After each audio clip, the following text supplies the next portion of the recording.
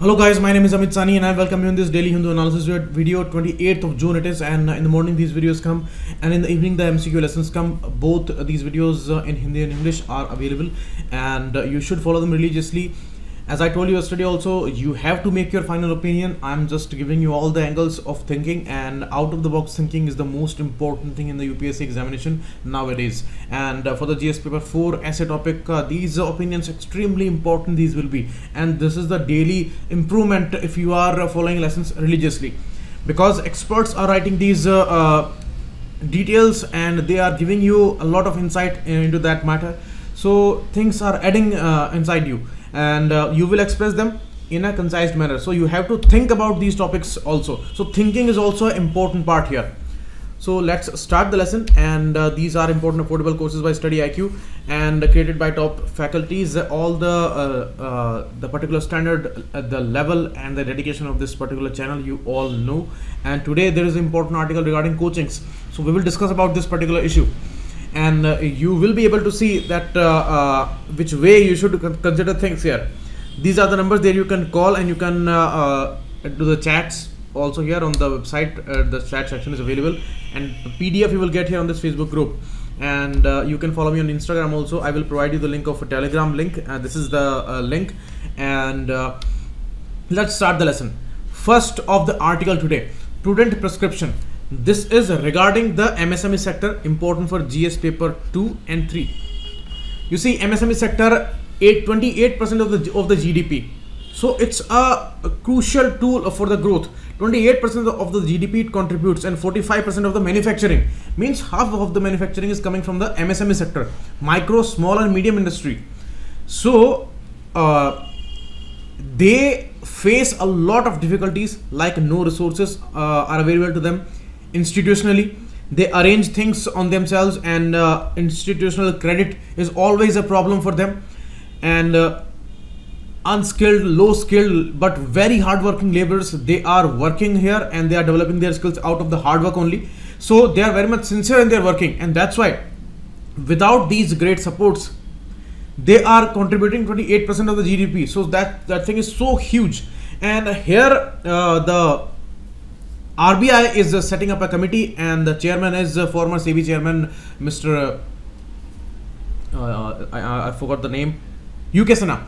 So they recommended many things, and they say that we have to address many issues there. There is a 13-year-old law, MSME Development Act. Now that's obsolete. Many important additions are there. Economy is in a different phase now, and we need different solutions here. An issue is that today the e-commerce is available and the supply chains are different. E-marketplace, you see, they are mentioning government e-marketplace. That can be a major solution here.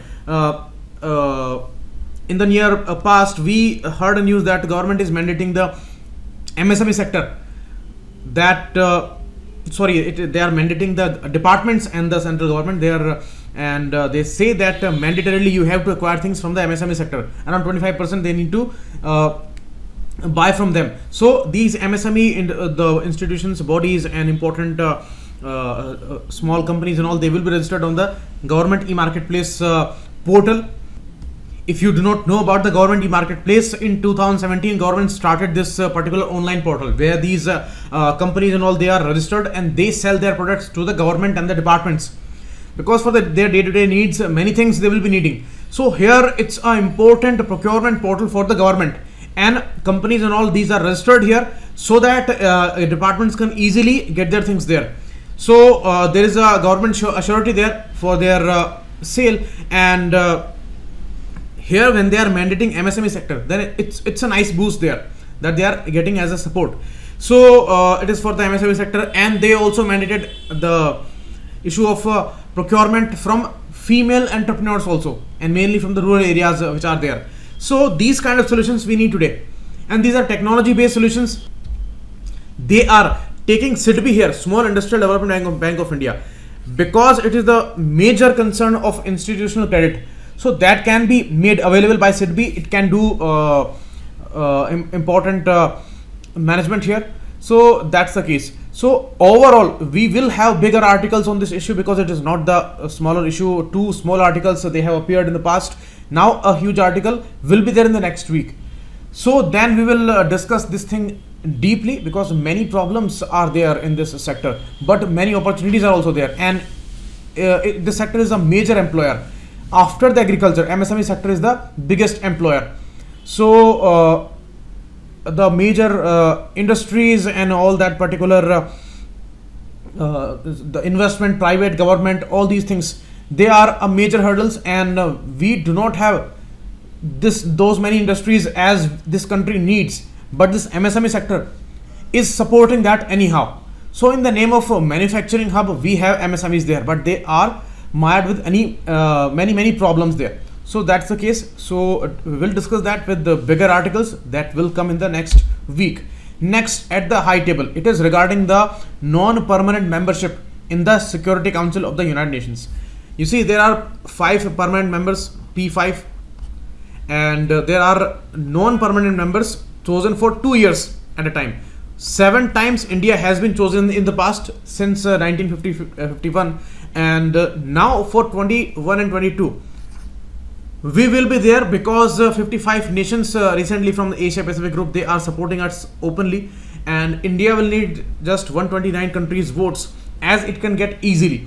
Afghanistan was there, who had bidded for this particular post, because it was its number, and with rotation also countries get these positions. So with rotation we would have got it in 2030s, but we will get it in 2021, because we requested Afghanistan and Afghanistan withdrew from that. So that was the case. Here, why that is important? It is important because there are hurdles in getting India onto that P5 platform. So no country wants to withdraw from there. These 5 countries, China, UK, US, France and Russia, they do not want to withdraw in any case, and we cannot even dream about that. Next, on what condition they will get a new country on board. So if India wants to go there, then superficially they may say that we can think about that, but you see, many conditions they will apply, because they have actually established their positions very much rooted in that system, because they have veto power. So any kind of proposal would come, they will not allow that. If any country would not allow, then that cannot be possible. So they will say that we will not give veto power or something like that to any other country, then that would be of no use, and we need similar position as these 5 countries have, but that is not possible for now. So next turn comes for the non-permanent membership, and which are there on a rotational basis for 2 years. We have got that already in the past, but again we will be chosen, because this is a very specific time. This is a phase which is very much unique. World is going through a lot of problems, tariff wars and all. The growth is low, and India's position is aspiring, and we are growing with a very fast pace. Very soon we will surpass bigger countries there.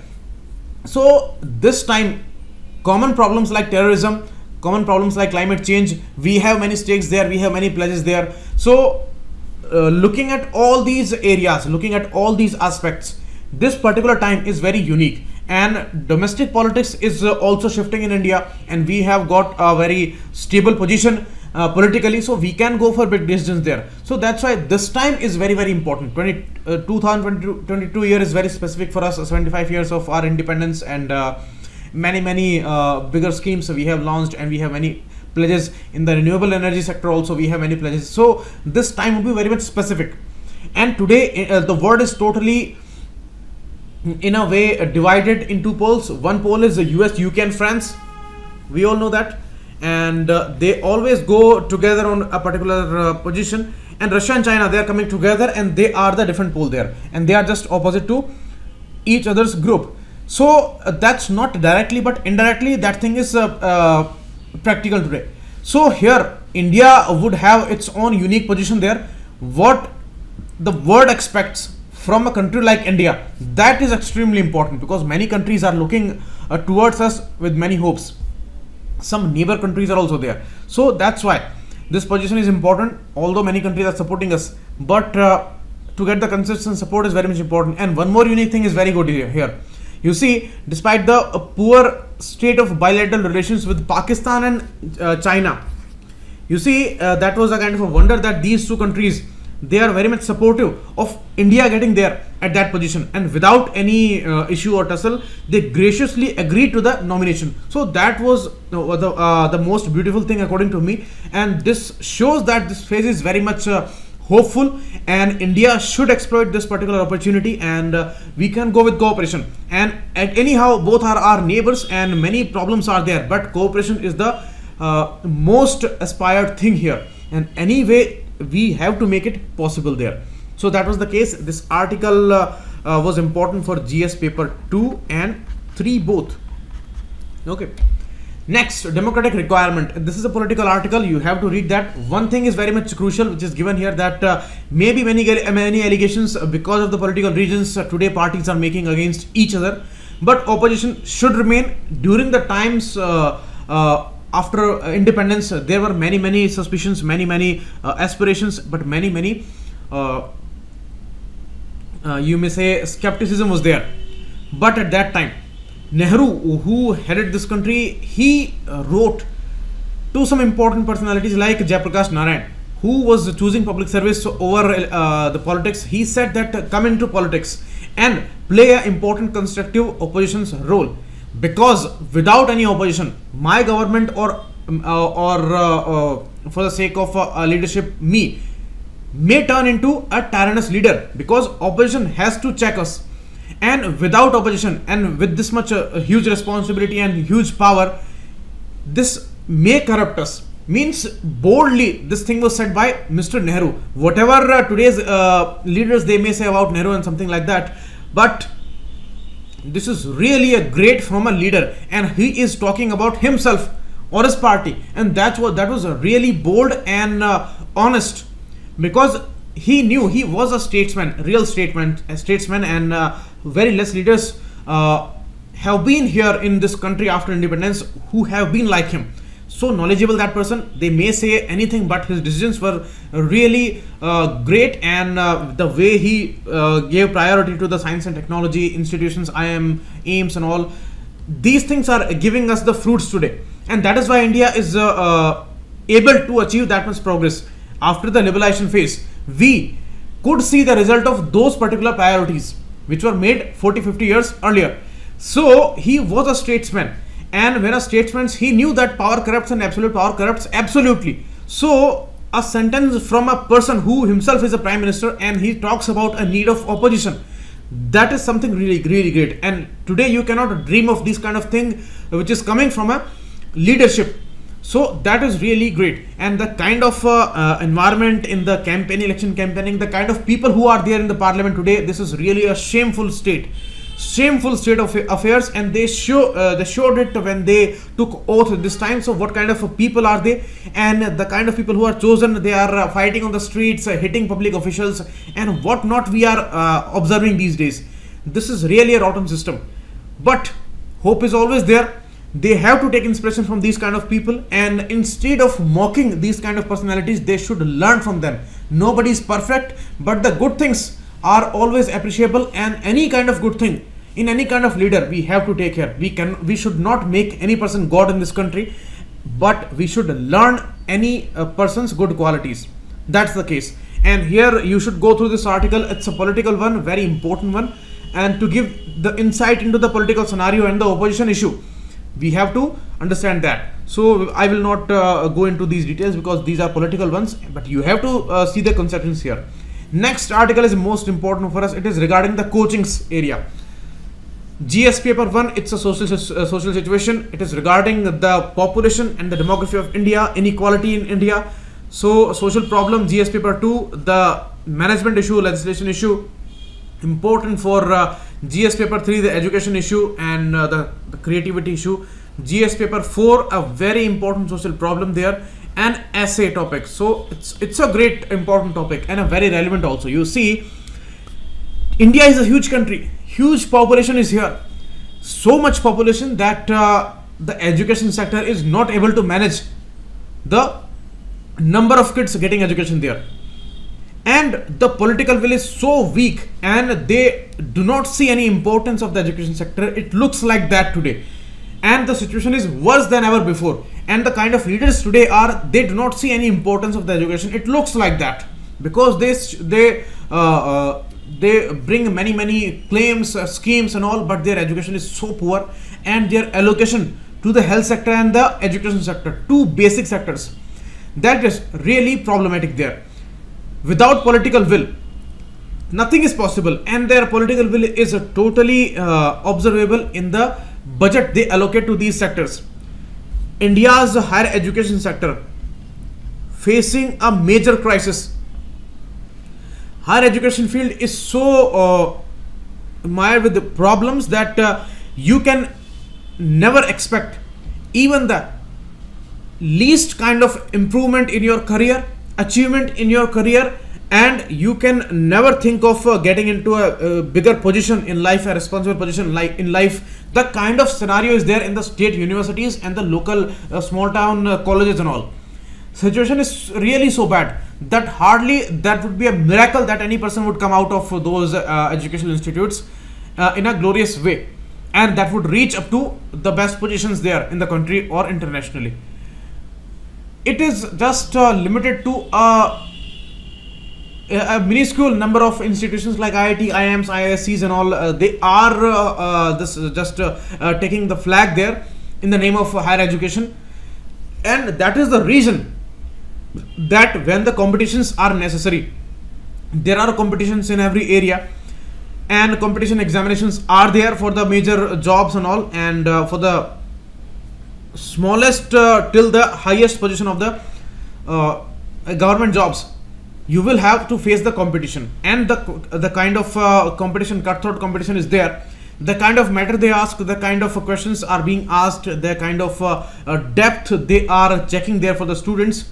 It is really problematic for the most of the students who are coming from the countryside area, small town area, and the kind of education institutes they were studying in, totally inefficient these are.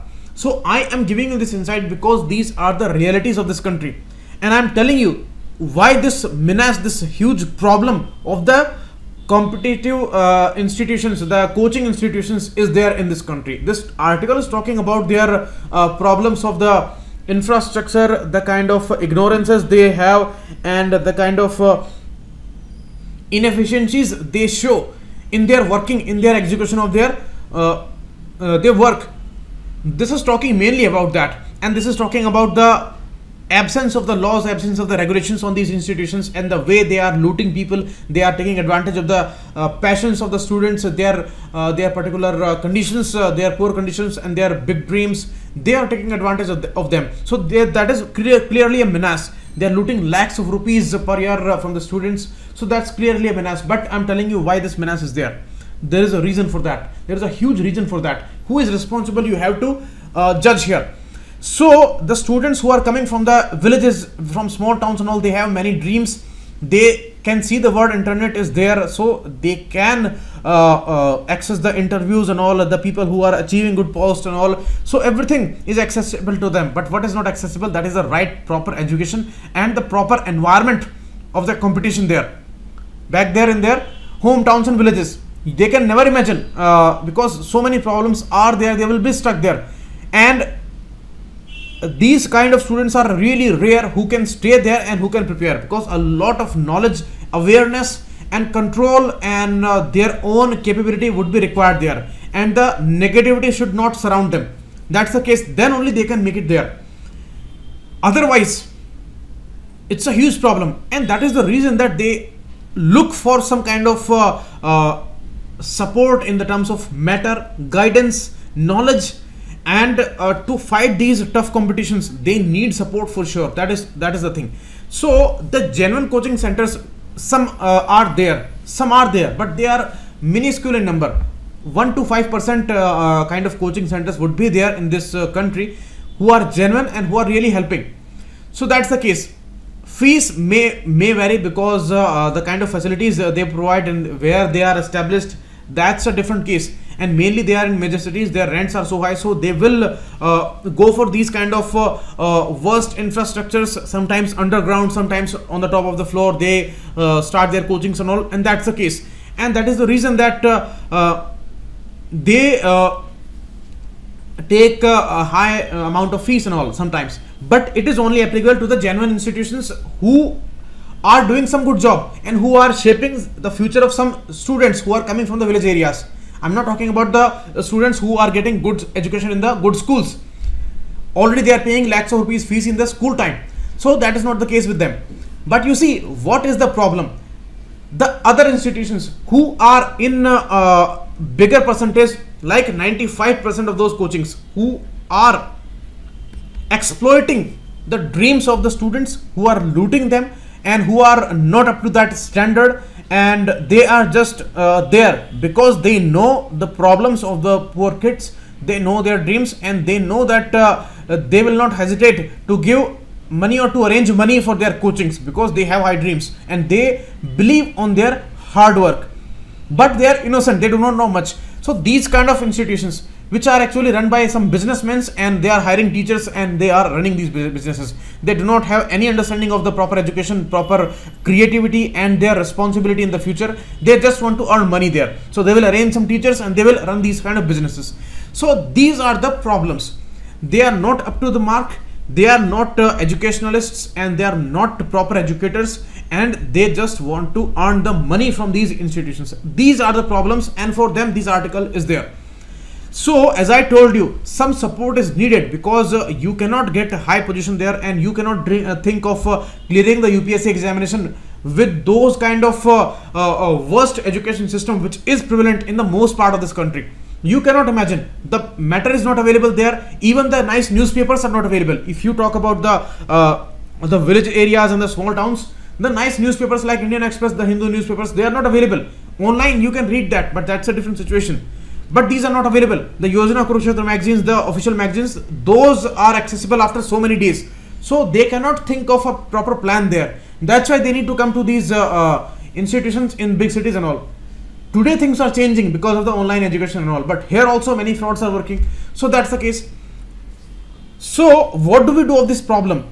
And it is talking about the physical institutions which are there, and that's why we saw a huge problem that in Gujarat 22 students lost their lives in last 6 months. Many incidents were there, fire incidents, infrastructure issues were there, and all kinds of disturbances were there. So that's a different problem. Now we will go to a different problem. That is the problem of non-serious candidates who have enough money. They can come to cities and they just have this particular aim, but they are not serious about that. Maybe they are just want to enjoy, they just want to enjoy there in the city life, and they have many controls back there in their home, and they just want to live a free life in the name of coaching there. So many students are of this kind, and they are not small in number, they are huge in number. More than 50% students are coming to cities in this way, that they are not that much serious, and they have no record of sitting there on the study table for more than 2 hours a day. So that's the case. So these students are actually bringing a bad name to this area, and they are actually supporting these kind of institutions who are running their business with their money. So they are actually creating a kind of environment there that is making the genuine coachings and genuine help very much expensive. They are creating a environment of ruckus there, and they are just sometimes distorting the environment. Sometimes they are even claiming that give us this much money and we will arrange your seat there and we will have that setting and all, and these kind of things are evident in some cases. These things are going on. Some frauds in these competitive examinations are going on, and due to that many examinations are cancelled these days. So these things are going on, and these are also some institutions which are involved in this kind of thing. So more than half of the institutions are of this kind, where these kind of students are there. You cannot call them students, they are just enjoying their time there, because the success ratio is very low in the examinations and many of them fail. So they have many excuses back there, and they will give a nice answer to their parents or whoever who is giving them money. So that's the case. So because of these people also, this area is so that has become so big menace that it is very difficult for the sincere students who have a lot of pressure, who have a lot of economic problems, and it brings a condition for them that is totally unviable. Sometimes they are committing suicides, sometimes they are so stuck in their lives that they are losing any hope, and they will spoil their lives, and it happens with some most serious students. So because of many frauds, many non-serious candidates, the genuine students and the genuine education centers or the coaching centers, they are suffering there, and that's why this whole sector is bringing so bad a name that in the end there is a resultant sentence that end this coaching system. This is actually killing students, and this is actually spoiling this educational environment. They are crushing the creativity because they do not know the creativity. Some genuine institutions, as I tell you, less than 1% they are in number, they know the issue of responsibility.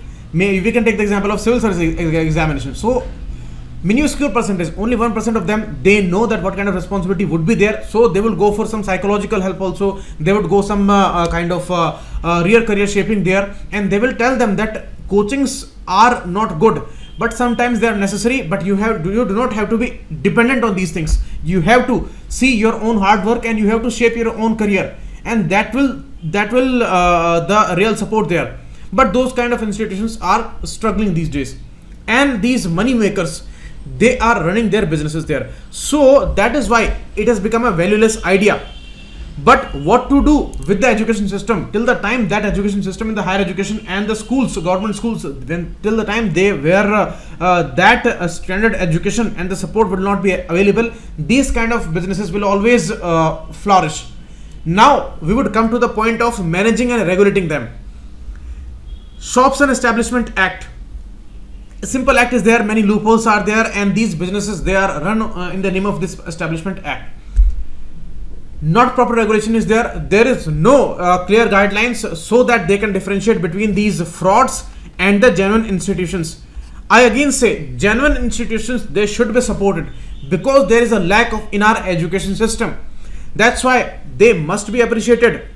And maximum number of frauds which are there, as I told you, more than 95% are there, they should be totally debarred from this area, because they are creating a menace here, and because of them this environment is so distressing. If you talk about quota and their institutions, so horrible the condition is that if you watch some documentaries, some web series and all are there who are showing the kind of competition, the kind of horrible way that is going on there.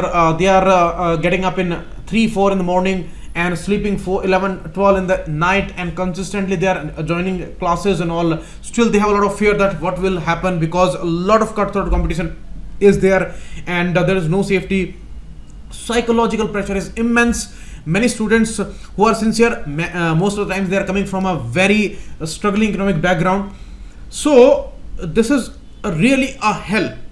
Why this is happening? Because so much rush, so much population is there, and they have no other option left. They cannot go for proper career in the entrepreneurship and all. They cannot think of any other thing because opportunities are not available. And about the government vacancies and all other supports, you see the condition there. So bad this condition is. Vacancies are so many. Like if you talk about the IAS cadre, more than 3,000 vacancies are there, but they do not hire, and now they are bringing the lateral entry issues. We have to question the governments here. This is really a huge problem, and the real reason that so much tough competition are there, and that thing is exploited by these worst institutions, coaching institutions. There must be 3,000 vacancies, but how many they are hiring? Just 180 every year. In the IAS cadre I am talking about.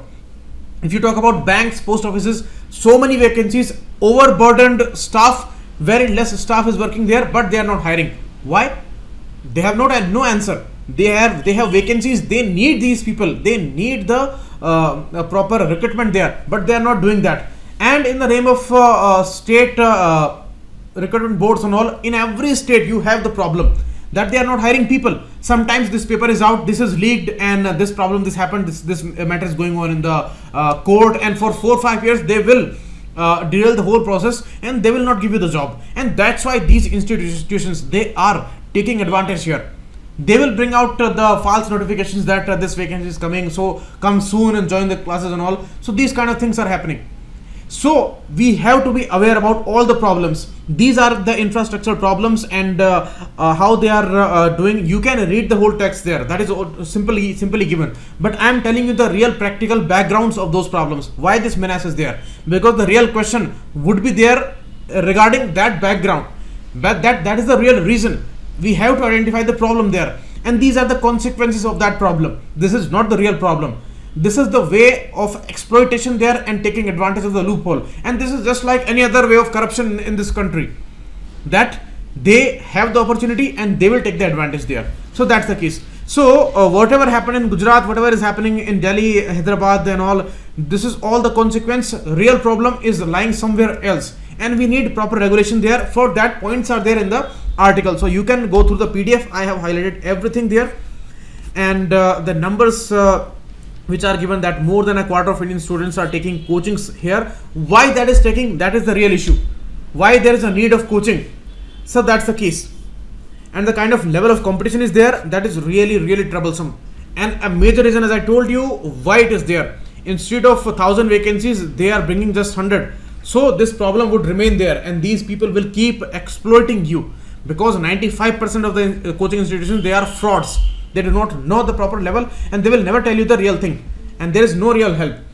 They are just creating an environment, creating an ambience of stress there. That is the real reason. So I have highlighted everything there. You can go through the article here, and why this is a valueless idea, everything is given there. But I have told you the out of the box thinking here, and that you can write in the points. Next, NPA situation, they are improving now in the banks. From March 18, where it was at 11.5%, in September it came to 10.8%, and now it is up to 9.3% there. So the problem which was majorly with the public sector banks, that is improving. Now all the solutions will follow. Why? Because the real issue was the NPA, where their assets were stuck. Now the assets are getting free, then all other solutions will also appear, because all problems, they were there because of the stuck assets. IBC is going in a successful way. Progress is very slow, but anyhow, they are coming out of the huge problem there, a vicious cycle there. So by March 2020, we may have a decline up to 9%. So we would manage in the upcoming time. Now we have to think about a proper regulation, a proper management, and the proper way, and the political frauds should not happen. That is to be checked here. For that, we must have many rules and regulations there, so that we will not have this kind of problem in the future. And we have to be very much cautious about the business cycle, and all the symptoms, they should be managed within time. And any kind of pressure, political pressure on these banks and all, any kind of bigger frauds, and where bigger loans are there, then no compromises and no ignorances should be allowed. Now this issue should be very much strict. That is the solution. And now they are assessing all these NPA's situation, that is improving anyhow. So this is a major positive turn here, although it's not huge, but somehow we have reached up to 9.3% from 12%, which was there in the 17 year. So all the scheduled commercial banks, okay, they are picking up and registering some growth. So we may now expect something positive from this sector. Huge articles will come on this issue. It's just a simple symbolic article there, and it is talking about some numbers, but the scrutiny will follow in the next week. So we will discuss that there. Next, government revamps WPI revision team. Why? As I told you, base year is taken both in the CPI index, WPI index and all. Why? Because according to the base year, they compare the situation. So base year is right now 2011 to 12. And that was taken in 2017 year for the WPI, wholesale price index. It is the index based on the wholesale prices. So the consumer price is not taken here as in the CPI. So that's the case, and it is bringing the particular evaluation near to producer's price index. That is a global practice, and RWPI, it's an Indian practice, and it is released by the Office of Economic Advisor Department of Industrial Policy and the Industrial Policy and Promotion, DIPP, which is now DPIIT, the Department of Promotion of Industries and Internal Trade. So by this DPIIT and the Ministry of Commerce, this index is released, and 697 items are there in 3 categories: primary articles, fuel and power, and manufactured items. So you can have the number here, and it is also called headline inflation rate in India, and it is released by this, and these are the important advantages there. So you must know about that, and you also must know about the producer price index that measures the average change in the prices of goods and services, either they have left the place of production or called output PPI, or as they enter the production process. So there is a little difference between the PPI and the WPI, because WPI is actually based on the net traded value, and multiple counting bias inherent in WPI, and does not cover services, and whereas PPI includes the services. So there is a small difference that can be asked, but PPI is a global practice, and we are coming closer to it by changing the WPI, its base years, and its some rulings. Like earlier, when the base year was 2004 and 5, they were using arithmetic mean. Now they are using geometric mean. So that was a kind of a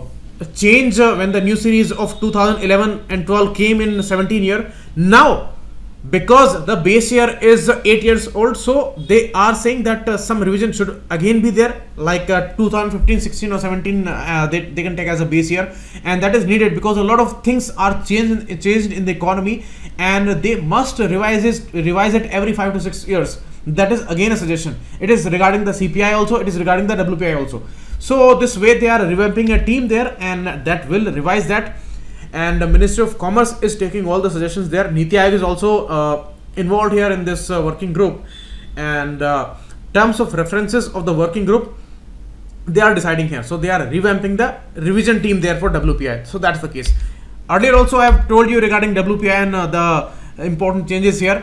There is a separate WPI food index also, apart from these important 3 categories. That's a separate category, and that takes the food items from all the 3 categories. So that's a different index that was introduced in 17 year. But majorly 3 categories are there: primary articles, fuel, and manufactured products.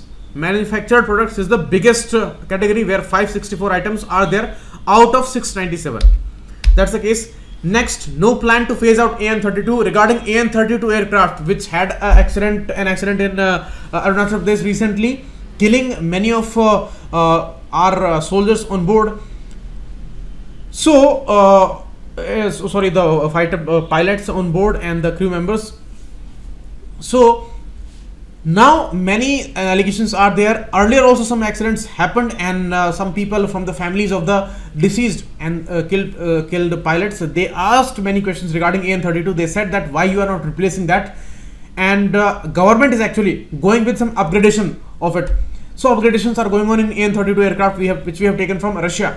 So now government clarifies that we will not replace it very soon. We will not phase it out. We are going with the upgradations and all. And the details I have given you 4 or 5 days back. So you can refer to those lessons there, where I explained to you the issue in much detail. When the incident happened, after that I explained to you in a Hindu analysis lesson. Next, the Osaka G20 meet is happening. It will start today, and it will go for 2 days. India is discussing issues with US and Japan, and the bullet train that is funded by the Japan government, and the economy that they are discussing. Simple issue. Many big articles will come in the next week, so we will discuss there. Trump also says that I will talk to Mr. Modi regarding the high tariffs that America says that on American products India is applying there, and that's why India is also so suffering, and this should improve. Mike Pompeo also met with Mr. Jaishankar 2 days back, and now the Osaka meet is happening for G20 countries. So that's the case. Next, Lok Sabha passes bill on homeopathy council. First, in March, they went with the proper ordinance for that, and these were the important details, because Homeopathy Central Councils Act was there in 1973, and amending that they brought this particular new suggestion, and they went with ordinance in March month. But that was a rush, because the model code of conduct was about to be announced, and then they went for this ordinance on the last day. So it was criticized a lot. Now Lok Sabha passes the bill on the Homeopathic Council. They would establish a particular, the central council regarding homeopathy. So that's the case, and this is all for today. We will meet again tomorrow, and some details we will discuss tomorrow. A smaller issue is left there regarding the natural language translation. Thanks a lot. Keep watching to Amit Sen.